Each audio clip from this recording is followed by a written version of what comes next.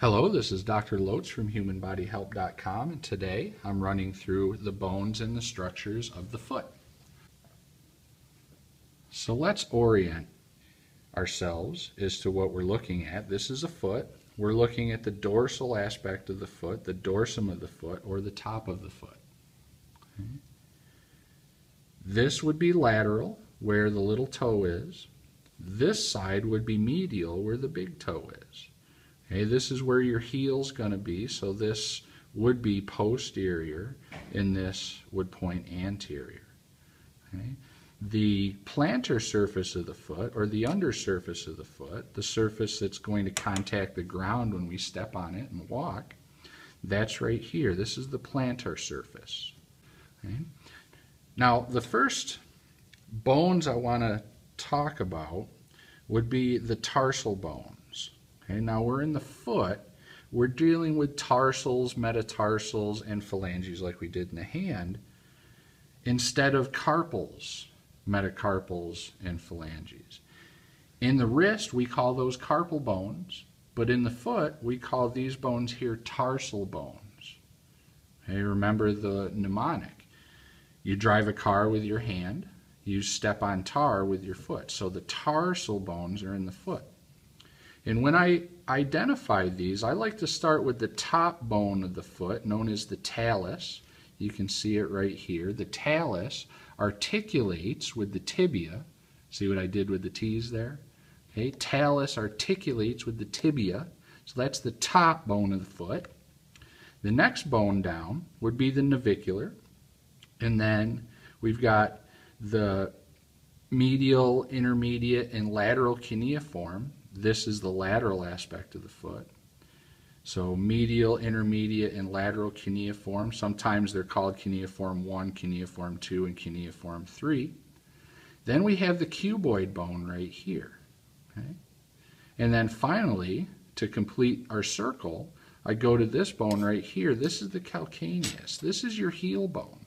And if I turn the model like this, you can see this heel bone right there. That's the calcaneous.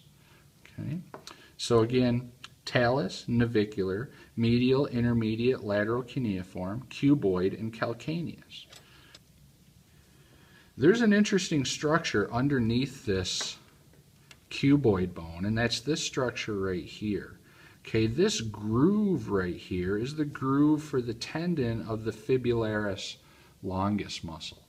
That fibularis longus muscle runs down the fibula, behind the lateral malleolus, and then across the foot like this.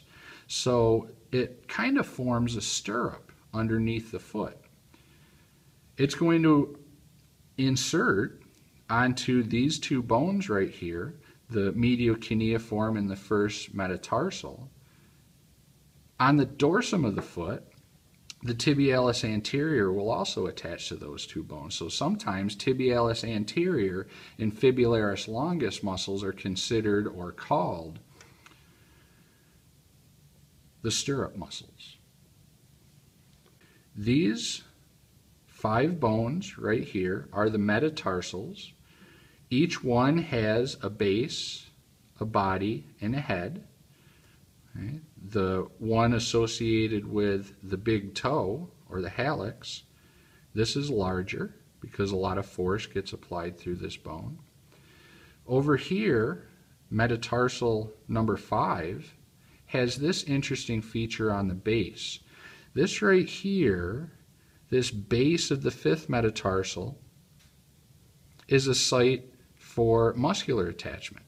And those muscles, when they pull on this bone right here, they put a lot of stress on the bone, and the bone gets bigger. Okay, so this is the base of the 5th metatarsal, and you can actually palpate, you can actually feel that on the side of your foot. When you drop off, going proximally toward your calcaneus, if you drop off that into that little mushy spot right next to it when you palpate your foot, you'll be right on the cuboid bone. Okay. So these are the metatarsals, numbered 1, 2, 3, 4, and 5, starting with the big toe. And then we have the phalanges. Okay.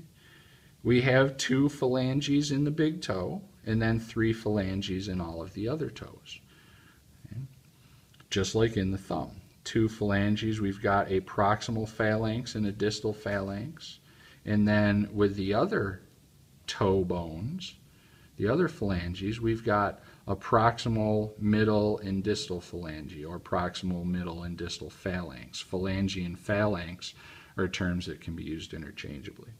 If you found this video helpful, click like and consider subscribing to my channel. Don't forget to visit www.humanbodyhelp.com.